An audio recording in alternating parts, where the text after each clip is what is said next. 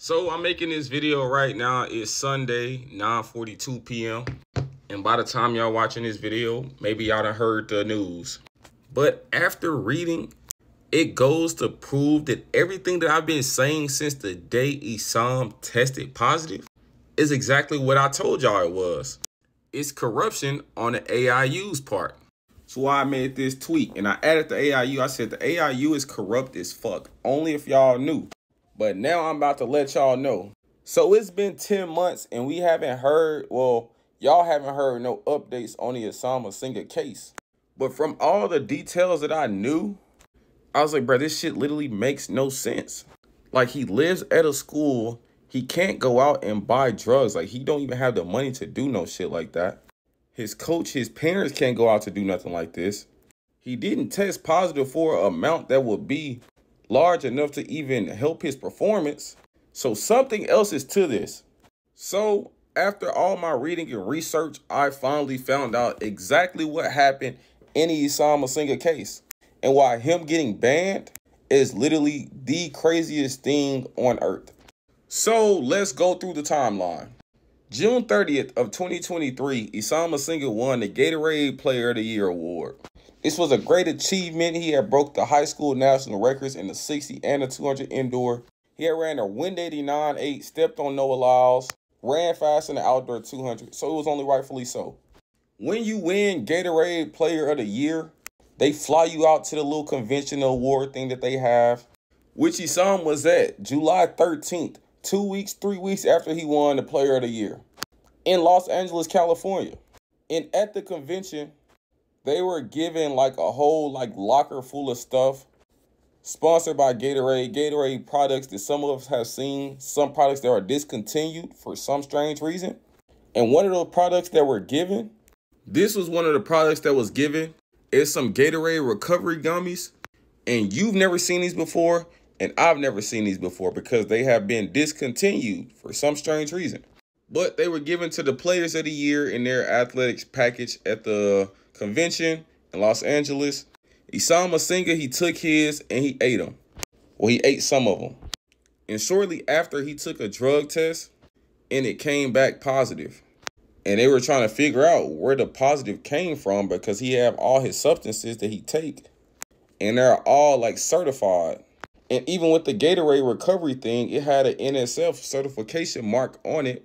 So it's technically good to eat. But turns out these actually weren't certified despite the false label placed on them by Gatorade. So after them trying to figure out what it was, everything that he took and ate were sent to a lab that the AIU said that they should send it to their own lab so their people can test it. And these were sent in. And they randomly tested 3 of these gummies.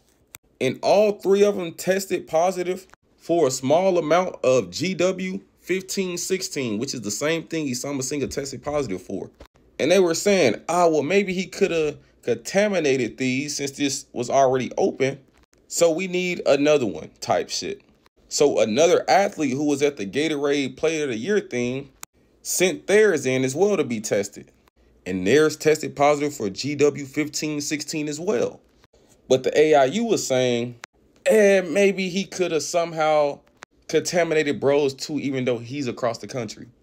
So the AIU labs, the people in charge of the testing and banning, tested these products and came to the conclusion in which they were contaminated with GW 1516 by Gatorade somehow in their production. Issam ate them and he tested positive for the small amounts that were in them. Those same small amounts that they found when the AIU lab tested them. But somehow, since they make the rules, they can bend the rules and break their own rules because they're in charge. And in track and field, the track people have no power. The drug testers hold all the power in their hand. And this is one of the only sports in which this happens. So people were saying I was crazy at first when I said, oh, Issam beat Noah Laws. And that's the reason he tested positive. That's not the reason he tested positive, but that's the reason they won't unban him. It's a narrative that they're trying to spin. Anybody who's a threat to their top dick rider, Noah Laws, they will get you going. If you test positive And despite you providing the evidence in which you weren't actually doping, because they're there for the integrity of the sport. So if you willingly and knowingly dope, they should ban you. But if you unwillingly take a contaminated substance falsely labeled by a $1 million company while you're a kid in high school and nobody could even determine that without it being lab tested, how would you get suspended for that? So they said, fuck all the common sense. This motherfucker is a threat to NOAA laws because he's beat them already. So we got to get him out of here despite all of this evidence being in his favor. Just pay attention to who else beat NOAA laws. Like Cravon Charleston won USA's in the 100 last year. He ran 9. He just ran 9s all year last year. We haven't seen him run since USA's last year. Literally. So that goes to show you, if you're a threat, they will get you going. And that's the case with Issam Asinga. He didn't get banned because he was doping. He got banned because of the corruption of the AIU. And most motherfuckers in track know this shit goes on and they won't say nothing. But I just feel like personally this was crazy as fuck. And like if bro was doping, I'm like, all right, he was doping, he got caught, boom. But that clearly wasn't the case. And like they had like a whole court process where you can read the documents and see that this is exactly what happened. And they still ban him. So I just feel like that was crazy, bro.